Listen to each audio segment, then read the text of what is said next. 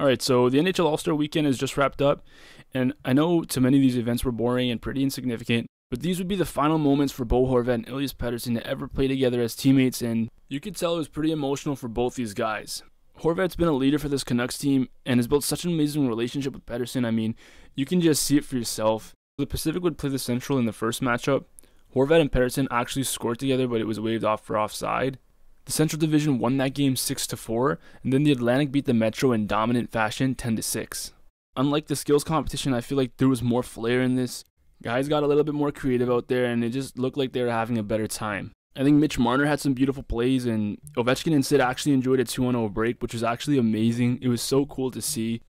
But in the end, the Atlantic and the Central Division would meet in what was a competitive game. The final score was 7-5.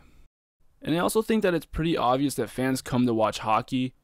It's what brings everybody together, so maybe the NHL should just focus on that instead of adding and discussing things that are so obviously enforced. And please, for the love of God, can somebody tell Subban to stick to retirement? If I have to see him next year in Toronto, it would honestly be way too soon.